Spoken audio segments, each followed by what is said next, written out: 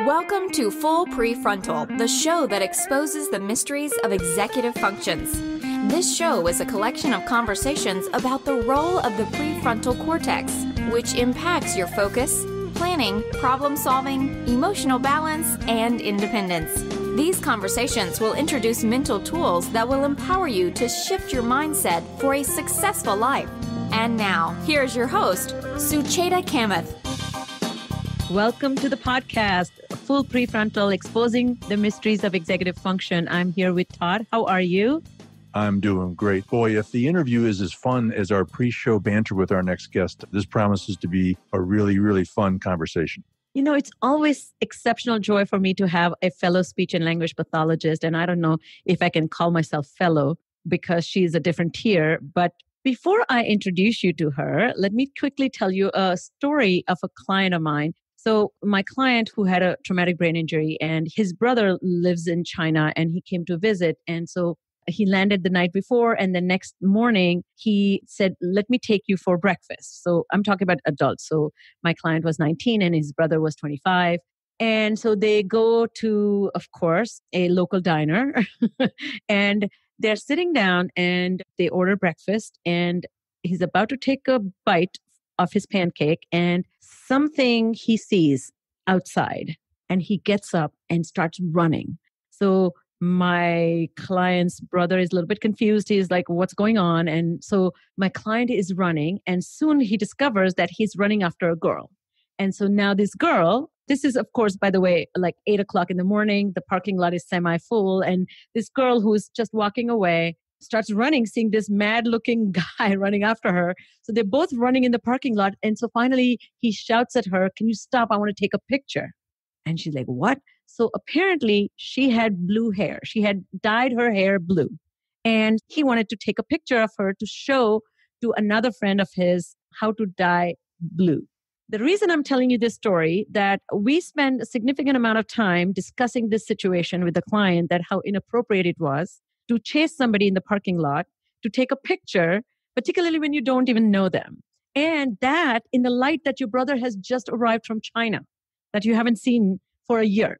So this is why we need this expert today. It is a great delight and pleasure and joy to introduce my guest today. Her name is Dr. Lyn S. Turkstra. She's a professor of rehabilitation science and assistant dean for speech-language pathology at McMaster University. And she's a perfect Canadian, so you will see when she speaks, and a faculty member in the McMaster Neuroscience graduate program. Dr. Turkstra has published extensively on cognitive and communication function after traumatic brain injury, and she is a co-author of a 2011 textbook, Optimizing Cognitive Rehabilitation, with another favorite of mine, Dr. McKay Solberg. She is a member of INCOG Practice Guidelines Committee for Traumatic Brain Injury Rehabilitation. It's a big deal. Founded by the Ontario Neurotrauma Foundation and Monash University, and is a consultant to the Veterans Health System and Department of Defense for clinical practice. She is highly accomplished. She was very hesitant to send her entire bio to me, but I will brag on her. She is a ASHA Fellow, which is an incredible honor. And she recently won a very precious award. Maybe she'll tell us about it. But welcome, Lyn, to the podcast. Thank you very much. I am honored to be here. You know, this podcast is about executive function. And I have been asking, and as a speech language pathologist, I bet your answer will be extremely insightful. But I've been asking experts, when did you, as a young person, as a young learner and thinker, become aware of your own strengths and weaknesses, your own style of learning, how to learn? And when did you develop full access to strategic thinking to manage your own life's goals? I was listening to your podcast with Adele Diamond, one of my heroes in science, and she was saying that she felt she developed executive function at a fairly young age. And I feel comfortable saying I did not. So I would say that it's a journey. I'm still saying and doing things that later I wish I had not said or done, as perhaps many of us do. Dr. Diamond also made a comment that I say often about executive functions being last in, first out. So I think I had a honeymoon period between about age 25 and 40 when it was all working. And now I am on the downside of that. So one of my clearest memories, actually related to our topic today of social communication, is in high school feeling like I wanted to change my own behavior socially, be braver or not say something or say something. And I feel that that was really a struggle as it is for a lot of adolescents, a struggle for a lot of years. At the same time, I think I had the school aspect of executive function down pretty early. So the academic side, strategies, probably at a younger age than that, maybe 7th or 8th grade. Yep. It's so interesting you say that. You're probably the first guest who has distinguished the EF maturation in two different tracks. One is the social emotional development part of the self-regulation, and then the academic learning, which is managing content-based learning, process-based learning, or whatever. By the way, Adele is an exception because most of my guests have said, and particularly Daniel Willingham, who is a neuroscientist who studies how children learn to learn, has said that, I have not thought about this, or I don't think it was until college. So I think you're in an advanced lane. Good. But what's so interesting about what you said is the distinction again strikes to me, and it's so related to the topic we're going to talk about, is the mastering or being able to do well in school is not the only thing, which many people, including parents, think that that's the most valuable skill. But to me, I think we underestimate the value and importance of developing relationships, navigating how to read minds and understand the needs of others. So that brings me to this first question that I have for you. Let's talk about the concept of social cognition. What is social cognition, and how does this science inform us about understanding how to influence the world that we live in? So social cognition, most broadly defined, is the cognitive functions we use to accomplish social behaviors. That's such a broad definition, it's not very helpful because you pretty much need all of your brain to accomplish social behaviors. So I think most people think of it as a set of cognitive processes that primarily includes the processes you use to think about others and think about the thoughts of others, which is theory of mind, and also the cognitive processes you use to read social cues, especially reading emotions. And that would be emotions from other people's voices or their body language or their facial expressions. I always thought, doesn't the thinking about your thinking should be included in this as well, which is that metacognition? Because how can we only pay attention to what others are thinking or what others' thoughts about their own thinking is or their intentions are? Because it really is a dance between two individuals' inner lives. So what do you see that relationship between metacognition, the awareness of awareness, and its relationship to understanding minds of others is?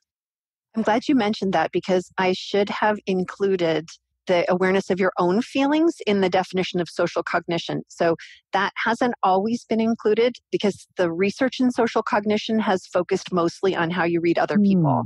But certainly being, as we say, in touch with your feelings and being able to think about your feelings in relation to those of others are part of the functions of social cognition.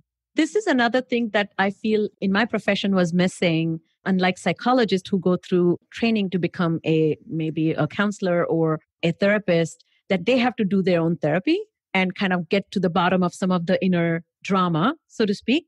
But when we had training, we never had a speech and communication drama, apparently, to address.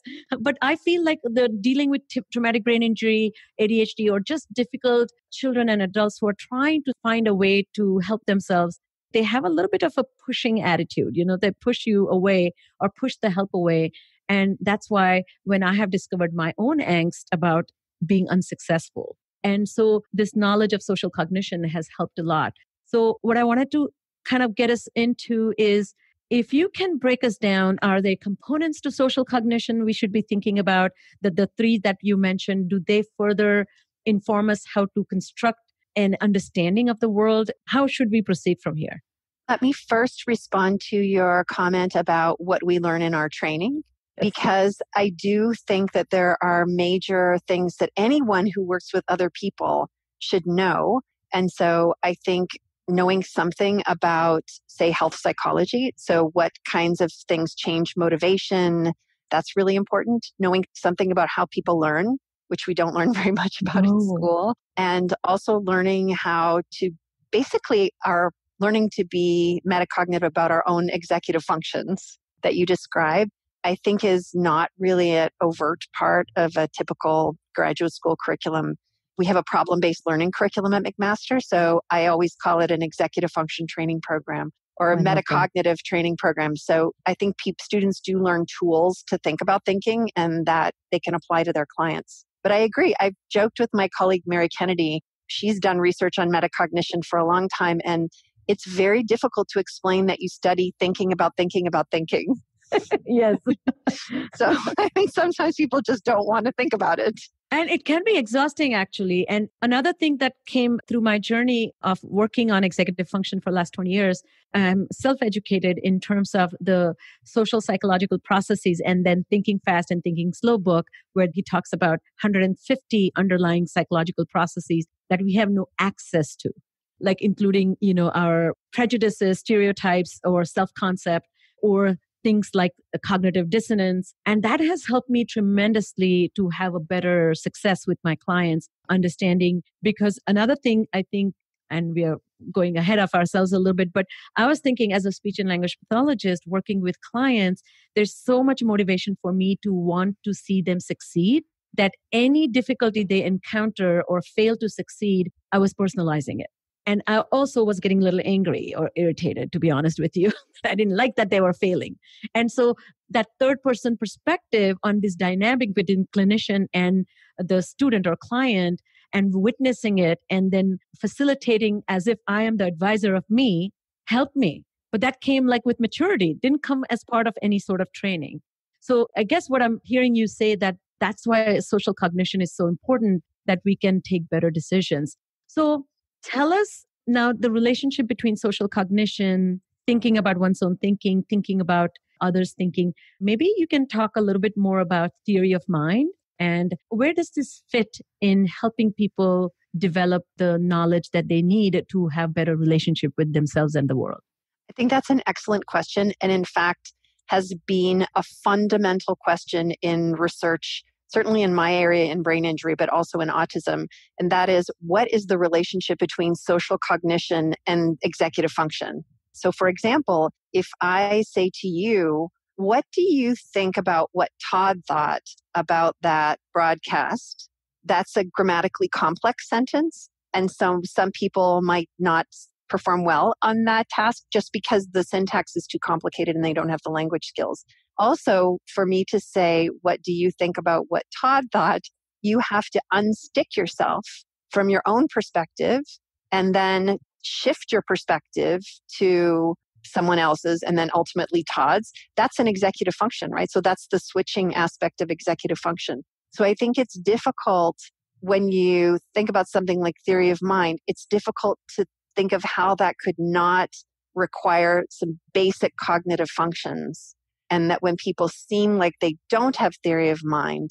So recently, there's a fantastic movie that just came out. It's called Bad Education. If you get a chance, please watch it. It's a movie based on real life.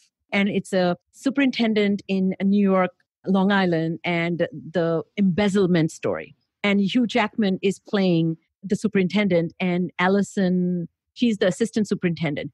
And people discover that there's fraud going on, and they come to arrest her. Well, she knows it's him who is actually done the fraudulent. Under his advisement, the fraud has taken place, but he's reprimanding her in front of them that you should be ashamed of yourself for stealing from institution like our school. And she's just looking at him. He's looking at her. And he's telling her without words, go along with this, so we'll come to the other side safe. And this happened, and my children, who are grown-up children now, but we all paused. And one person in the family did not get it, and the three of us got it. It was so subtle, like why she agreed to take the blame when she was not responsible.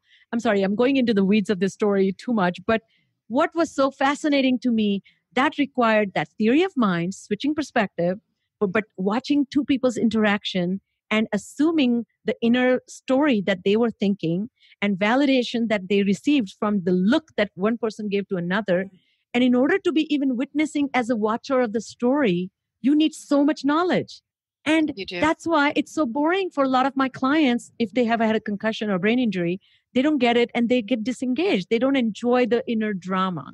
And that's why I feel it's so important to teach these skills, because it's one of the ways to enjoy the like popsicle, I guess, of human interaction. But let me ask you though, can you teach it? I am a firm believer that yes, you can. I'm of course, I'm firm probably wrong. skeptic. No, I would be happy if you were correct.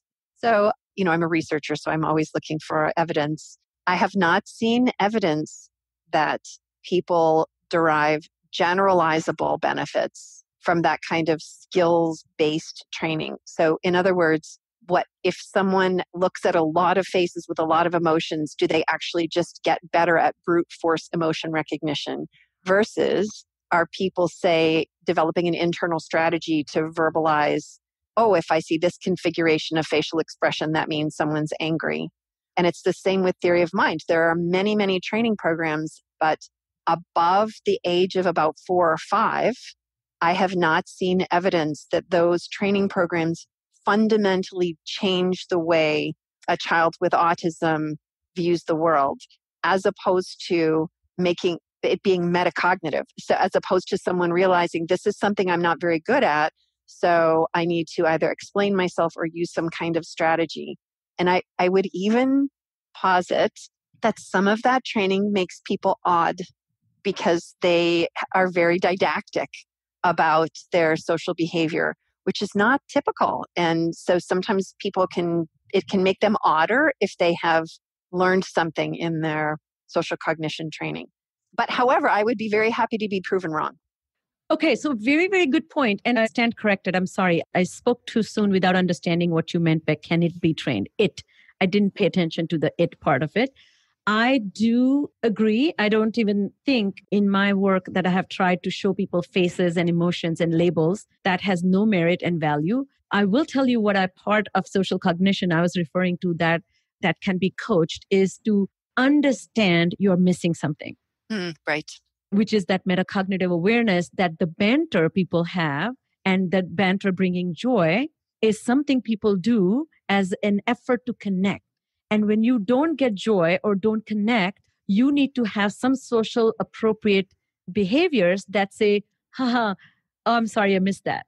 Or something that bridges the gap, which shows your interest, but lack of skills. And I have found that to be helpful because then these oddballs or people who appear odd are always neglected because if they don't participate in the casual conversation that forms relationships. So that's the part I meant, like metacognitive approach, not teaching pure skills for sake of it. But there's a lot of that going on. And I do totally agree with you to the extent that it's important to the person, because that's another funny thing about social skills. People seem to feel like we all need them. And so we don't need them, you mean? Well, no, I mean, I think clearly we've all abandoned some of them in the COVID-19 era. But I think that it's in the eye of the beholder. So one of the reasons I got interested in sex, just to say, since we're talking a little bit about sex later on today, is that I think that I want to almost say that it's like we're prejudiced to believe or that everyone needs to view the social world the same way we do. And I think you'll hear this from a lot of family members of people with autism. They will say that it's this sort of paternalistic view that because the social world is really important to me, it should be important to you as well. I mean, everyone should be able to do these things and be included. But I also think it's good to respect the view of the individual person. And I think people vary widely in how much pleasure they get out of certain kinds of social interactions, and that we can't necessarily impose our view of what's an appropriate or meaningful social interaction onto a client. And I think we do that with other aspects of people's performance. Like if someone has a stroke and they have aphasia or language problems, we would respect the amount of words they feel they need in their life. But somehow when it comes to social things, it's just like, oh, everyone has to have that.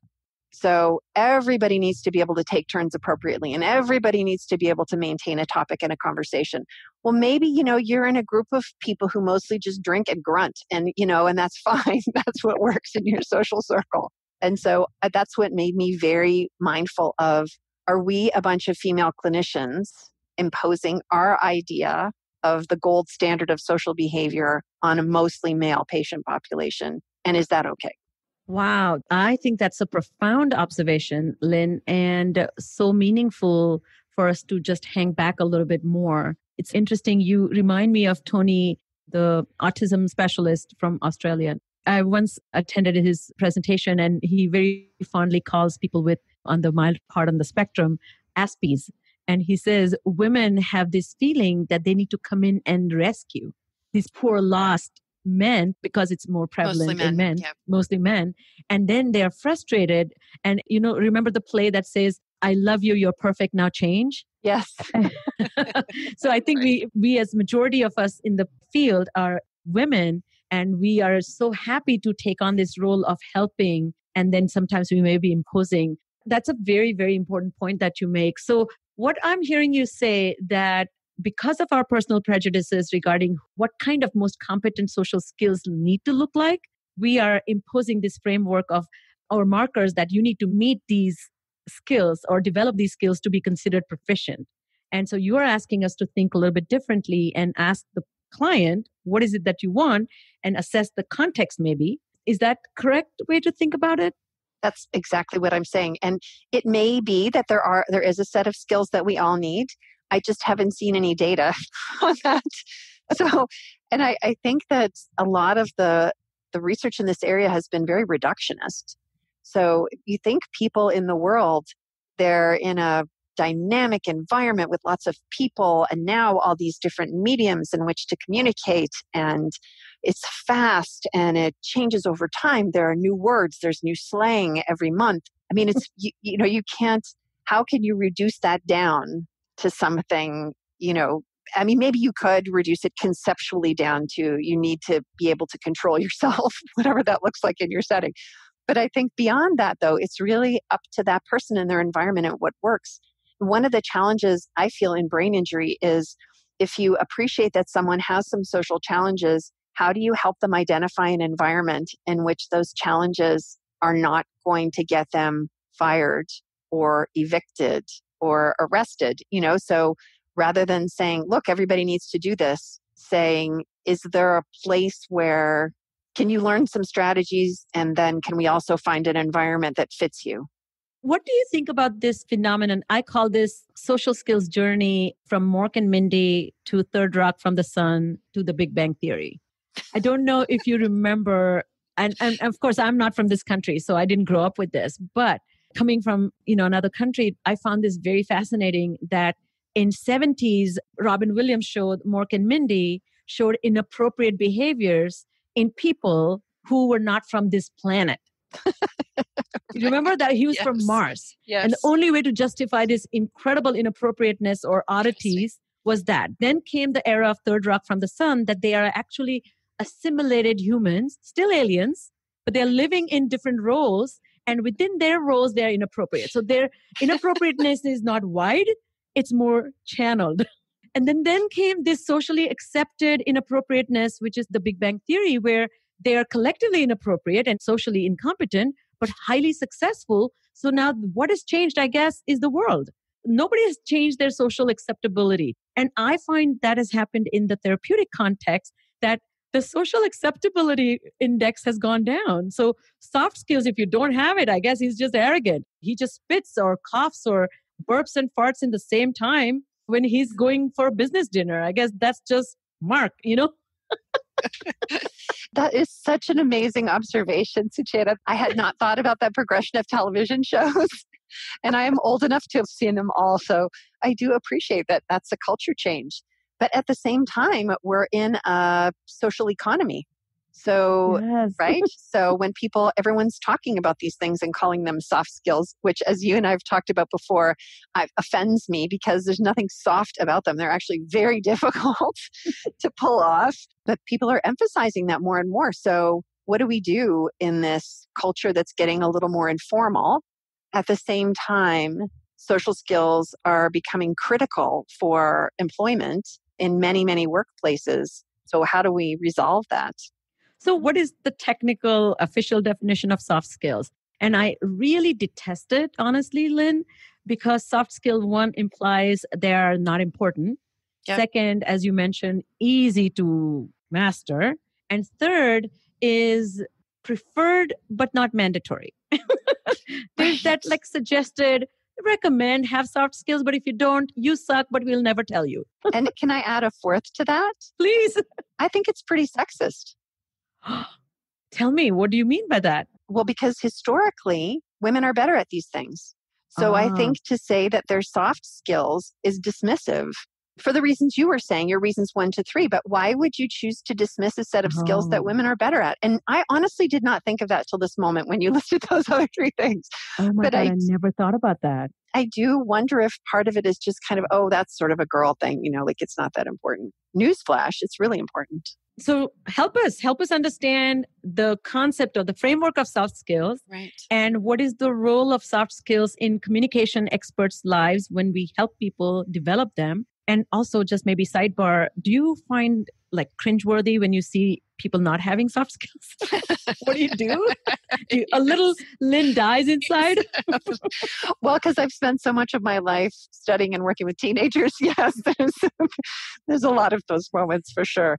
But I'm always extremely impressed by teenagers, adolescents, because to be able to do anything when you're undergoing such massive hormonal fluctuations, I think is really impressive. So all credit to them for being able to navigate that difficult stage of life. I have no idea what soft skills are. So, I know how they're defined in business. They're interpersonal skills. It's what we would call pragmatics, I think, in speech pathology for sure. But I think it's actually a little bit like something else that Adele Diamond was mentioning, that you have one group of people who developed research related to self-regulation and another group who developed research related to executive function. And they have similar concepts, but don't talk to each other. So I feel like you have this business community that has developed this idea of soft skills. And then there's a whole bunch of scientists who have dedicated their lives to trying to operationalize what it takes to have a successful social interaction. So I think that's what they're talking about. They're talking about pragmatics in our view. So the way you use communication to achieve goals. Of building relationship, also progressing personal agenda without being selfish. Or being selfish. I was going to say, or being selfish and self-centered, but disguising it in such a way that other people don't realize that you're pursuing your own agenda. By the way, this reminds me of my favorite article that I ever read on this topic was Steven Pinker's article called Veiled Communication. What's so fascinating about that is the importance to veil it in order to show sophistication of your abilities. Instead of saying to somebody, no, I hate it, you just say, it's delicious. I'm just not hungry. Like when you say that to somebody, why take such a circumvented approach to conveying intent? So what do we accomplish by resorting to soft skills? So I think people who study evolutionary biology would say that being direct when you disagree with someone or you want them to do something different is not the most effective approach. So you're not the most likely to achieve your goals by being direct. So somehow we have evolved to be indirect, but not in all cultures for sure. So Skye McDonald, a neuropsychologist in Australia, developed a hints test for people with brain injury to see if they could give an indirect request or a hint. And I translated it for teenagers, and we definitely had teens from some cultures who said that being indirect is not valued in their culture, that being direct is valued. So I wouldn't say it's universal that we're indirect or that we have the veiled utterances, but certainly a lot of us seem to. That's really complicated for someone to navigate I'm using the word navigate again. I think it's very complicated for someone who does not have good abstract thinking to figure out what's going on in the world, because so much of what we mean is implied. So let's say I have an intent and I have a plan to communicate that with a certain ways of constructing my sentence. Now I realize if I say that, it's going to be perceived rude. So now I have to alter that presentation, veil it. That requires working memory and requires mental flexibility. And it does require hanging back to get all this sorted out and not blurt out what you think, what you feel, what you mean. And that's why I think a lot of people with brain injuries struggle so much, because first, that filter is gone that allows you to hang back a little bit. But second, I feel they struggle to come up with alternative things to do as an effort to veil things. Right. But it's also, this is where I feel like I've been really, my knowledge about this has been really informed by the research on self-regulation, because I feel that the process you described is mentally fatiguing. Yes. And that for someone who already has executive function impairments, to manage all of that thinking is really resource demanding. And that some people run out of their mental resources to do that. The examples I always give when in my lab and when I give talks are, first of all, happy hour. So I think that happy hour was developed because people were doing this veiling, this, being on their best behavior all day at work, and then they just ran out of it. And so, it's like 5:00, I am on the table drinking beer out of the spigot because I just can't do it anymore. And the other example is, I feel almost every clinician I know says they're better at work than with their family in terms of their patients and their communication skills. And I think for us, our entire job is projecting ourselves differently than we would want to. So you're not going to say to your client, wow, you just regurgitated that out of your stoma in your neck. You're just going to say, okay, let's try that again. So people in general, but I think especially people who work on communication, we are all focusing our entire day on how to communicate in a way that is acceptable to the other person, meets their needs, and is some manipulation of what we really want to say. And by the end of the day, you just can't do it anymore. And so my husband has a binaural hearing loss. I often talk to him from another room because I should get up and go and walk into the other room and talk to him face to face with good lighting, but I'm tired. I don't want to do it anymore. And so I think this social world, these quote unquote soft skills, it's layers. As you say, Sucheta, it's layers of what I want, what I mean, how can I say it? I'm looking at their face, I'm reading their expression. It's not going well. I have to reshape, say it a different way. And so now I have to backtrack. I have to keep in mind, as you say, I need the working memory to hold all this in my mind. I'm pretty impressed that any of us ever gets it right. The point about self-regulation that stood out for me is that even Roy Baumeister talks about these 4 ingredients of, actually, he used to describe 3 ingredients of self-regulation, and then he added the 4th one. But the first is the ingredient is standards. Like, what is the golden standard, so to speak, that effective regulation requires you to have that defined standard. And one of the things I feel that after brain injury, people sometimes lose that context of what the standard is. Code switching. Second is that monitoring. Am I doing what's right or appropriate? Or like, I am now a happy hour so I can spaz, but no, I'm still at work. It's not happy hour. And the third thing is that the self-regulatory strength, which is that willpower to do, as you said, and you're describing that lack of willpower. And as his discovery shows, that willpower is like literally gas in the car. So more and more you exert, less and less it becomes. And that's why we are worst at certain times, particularly when you return to work. I don't even know parents who are raising little kids at the end of the day. And the last is motivation. So it's so interesting from the social skills point of view. So how do you conceptualize building these soft skills? Or maybe we should talk about the myth that you just briefly addressed, that girls have better social skills than boys do. And is there a gender-related difference? And secondly, then, is there inherent advantage to them showing up better prepared to tackle social and emotional relationships?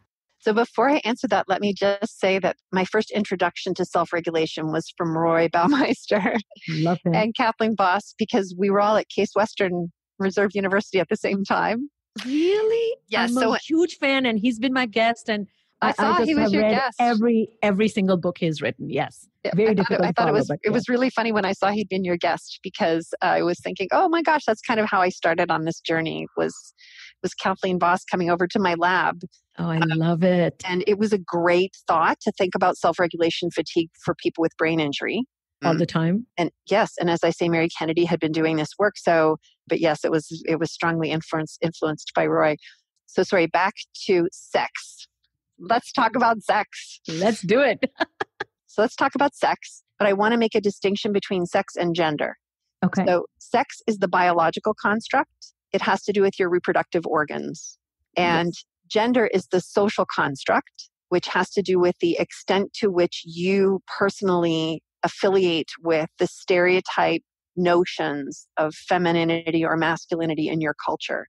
There's a very helpful graphic called the genderbread person. And a student, an undergraduate student, Emily Hosokawa, introduced it to me in our lab a few years ago. She was taking gender studies. And the genderbread person separates out your different aspects of gender. So there's a gender that has to do with your appearance and how you choose to come across as more masculine or feminine. There's also your internal identity as male or female. There's also your sexual orientation toward male or female partners. So these are all slightly different aspects of gender. And one of the most frustrating things for me as a researcher and clinician is that people use sex and gender interchangeably. So it's almost impossible to figure out when people have studied gender.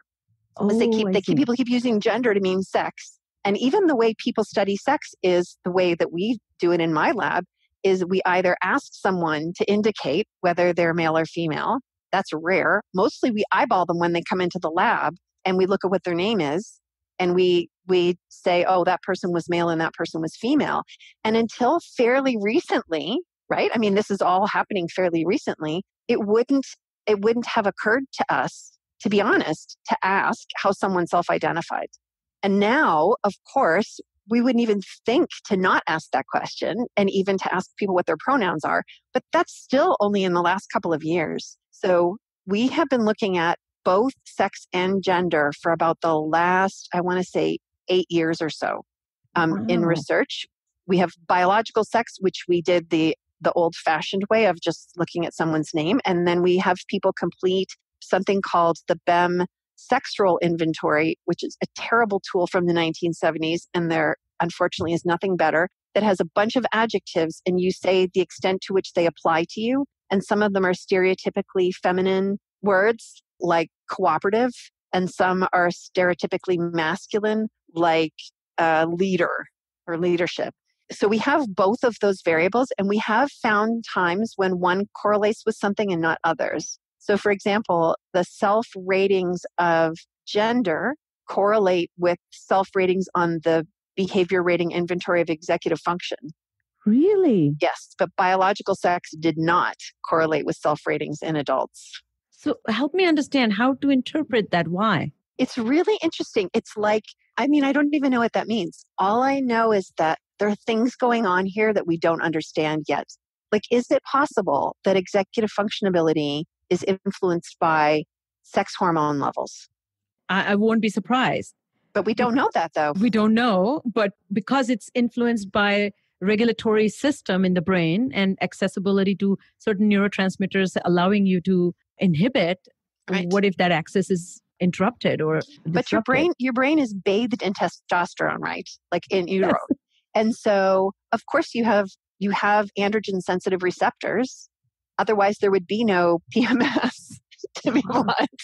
So you must there. But so, maybe that's possible. And for working in brain injury, of course, this has so many repercussions, but I don't think it's just brain injury. I think just in general in science, I just pulled up an article from 2019 by Grissom and Reyes that's called "Let's Call the Whole Thing Off: Evaluating Gender and Sex Differences in Executive Function."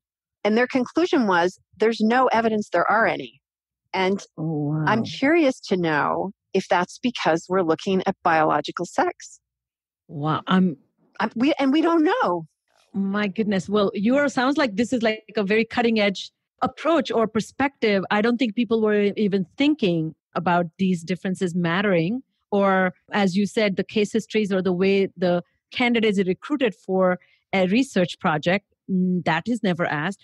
It's interesting. I think I briefly mentioned, but one of the things that I became aware of, not even aware of the way you're talking about, but gender and sex and its interplay between the two. For the last 20 years in my practice, I have a very small practice of working with transgender population. And particularly those who come to a speech language pathologist for voice change are M2F, males transitioning to a female role because they identify with a gender of a female, even though their body markers are not. And having worked for the last 20 years, one of the things feminizing your voice to me is less to do with the pitch, but it's the affect of who you are as a woman. And it's been so interesting because when I started practice, most of the people, men who were coming out, were in their 60s, or then it became 50s, then in their 40s. And only in last 5 to 10 years, my practice, I have seen people who are coming out in their tweens, like, teens and 20s. But what's so interesting about that process, they were describing the process that they were expected to be less assertive in their presentation. They were supposed to be more thoughtful looking. They got the feedback that they were too domineering, and the hesitation in their decision making needed to be visible. So, for example, it's like, so I'm not really sure if I know how best to solve it, but if I give it a little thought. So they had a lot more verbiage. And believe me, I was getting a little caught up about how to appear less threatening in the women. So a lot of these men that I saw who were undergoing transition, they were in a very high position in their professional careers, and they had the means to go through the transition as well.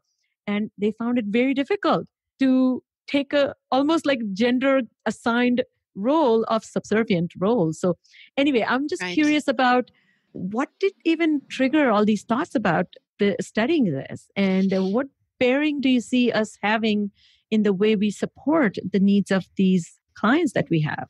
I think one of the things for me that that triggered it was many years ago, an adolescent with brain injury came to talk to my class. I was at the University of Arizona, so it was really a long time ago. And he was talking about his speech language pathologist. And he said, she kept saying to me, well, that's inappropriate. That's inappropriate. That's inappropriate. And he said, I think saying that's inappropriate.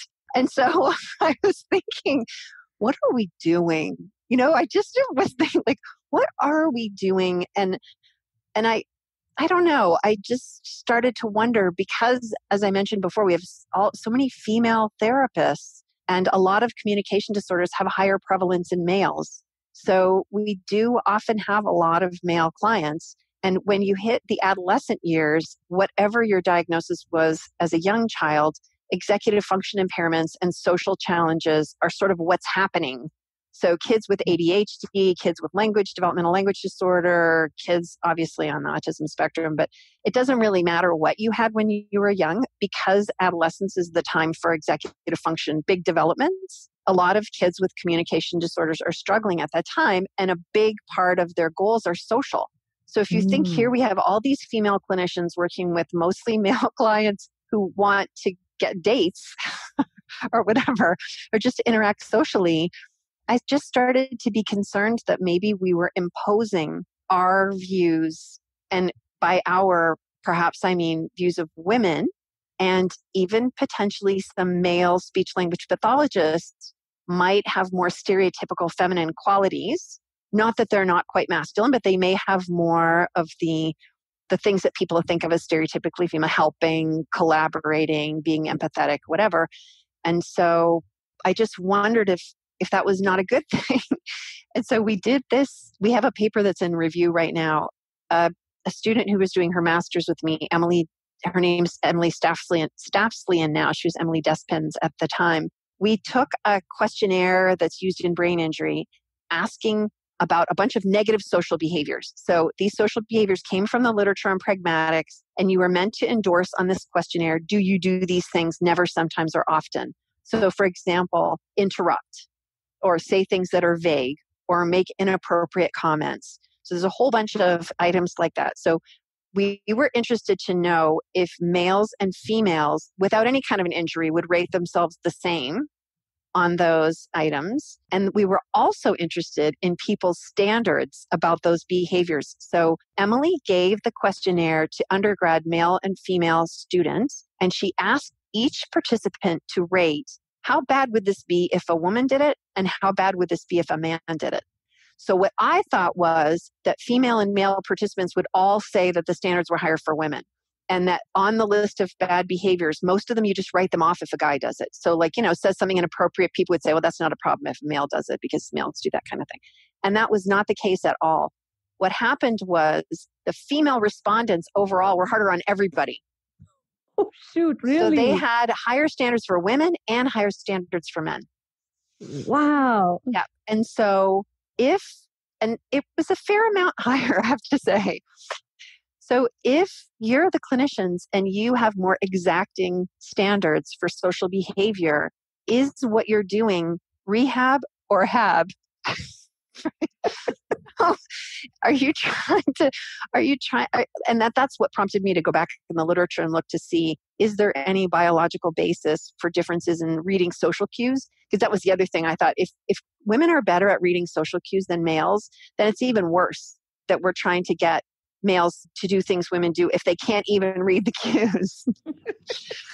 So what does your research so far say? Are there biological differences? So from what we were able to find in the typical literature, there is a small but significant female advantage in just recognizing emotions in other people's faces. We have not seen any advantage in theory of mind. And I haven't looked at the literature on alexithymia or feeling in touch with your own feelings, so I don't know about that. So women seem to be a little bit better at reading emotions. However, the emotions, the stimuli people have been using to test it are so basic. And if you look in the literature, the places where women seem to do better is when it's subtle. Okay. You know, when it's like a complex or subtle situation. There's a fantastic comic. There's a comic strip called Zits. Yes, I love Zits. Right? Teenage humor. I have all of them, yes. Oh, great. Then you probably have seen the one, there's a girl facing a boy and they have thought bubbles and the boy is thinking hi and the girl is thinking head to toe every single thing about the boy. Like, oh, look at that hair and what is that? You know what I mean? Look at his posture's really bad and acne, like there's all these thoughts. And many years ago in a focus group of teenagers, a teenage boy said to me, ma'am, we're just happy when anyone talks to us. So I have to think that when things are more complex, women may have an advantage. So I think to me, the thing to keep in mind is, first of all, what are your own expectations and can you separate your standards from what's appropriate for your client and your client's environment? And also, I'm not saying women should excuse behaviors by men. I'm not saying that at all. All I'm saying is just to be mindful that what you're thinking of as your treatment target may be influenced by your own perspective as a female and your own beliefs about what's socially appropriate behavior, and that those may not be the same for everyone. I think this is a profound nudge. It's a nudge because it's a very subtle thing. Many people may not even have thought about gender-related expectations having any particular influence on the way you treat others or the way you set the expectations for others. There's so many thoughts come to my mind. I'll start with one thing. So the first thing that occurs to me, that when you think about women's role in society, and if you read Steven Pinker's book on Angels of Our Better Selves and the evolution of cultured human behavior, a culturation process, I guess, I was fascinated by how women who were less violent, would nudge a man to maybe take a plate when you eat instead of eating the meat straight from your hand. That slight nudge kind of corrected these behaviors and assimilated them into society to formulate a family unit.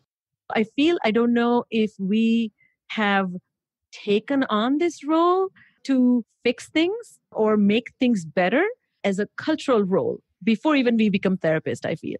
That may be playing an incredible influential ways that we believe that it is somehow our role and responsibility to tweak people all the time. Forget in therapy or not.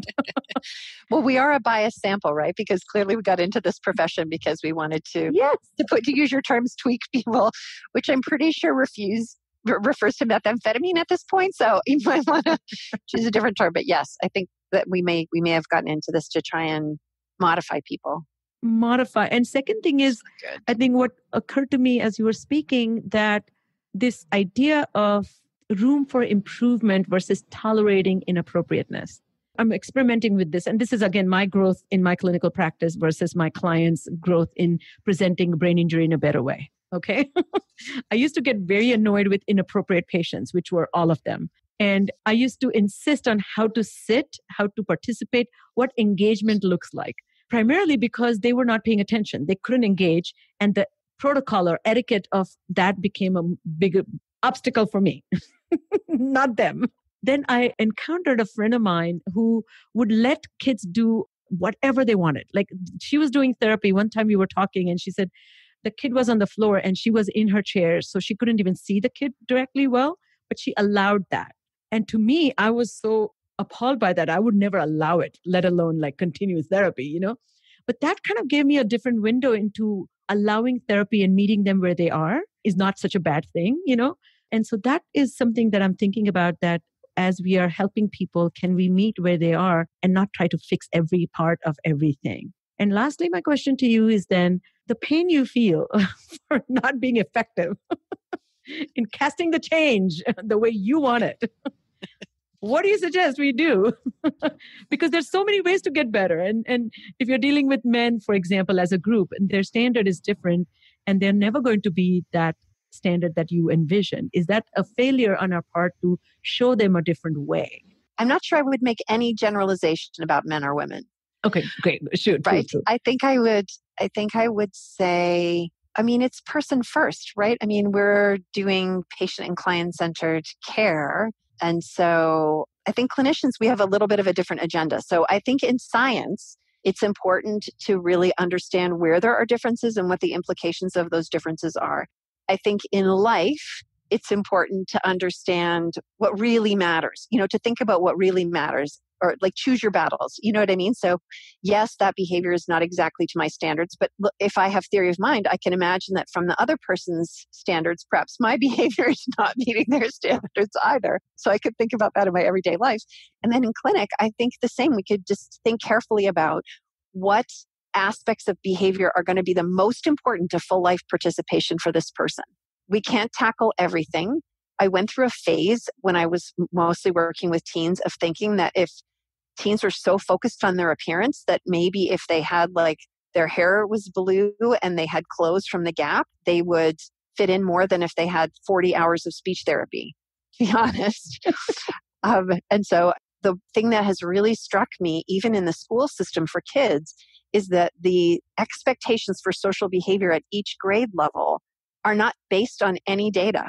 Yes. They seem kind of arbitrary to me. And I guess your comment maybe shed some light on that for me, which is maybe it's what the teacher needs the kids to be doing in class at that time. But I looked to see when you say you're supposed to be able to formulate an argument in grade 2. Like, why grade 2? I know some 3-year-olds who are pretty effective at arguing.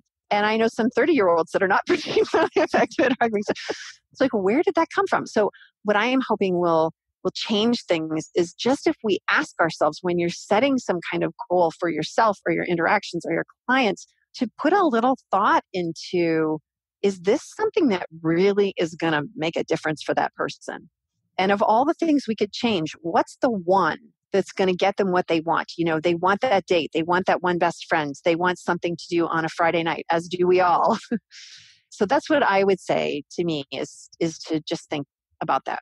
And I'll end with this quick story that a few weeks ago, you and many of your colleagues did a TBI workshop, which I attended, which was so helpful to me, even though I was, of course, came away by saying, how did I not know that? So bad, shame on me. You did probably know everything that was in that conference, I'm sure. No, but I implemented this technique immediately called the GAST. The acronym stands for Goal Attainment. Yep.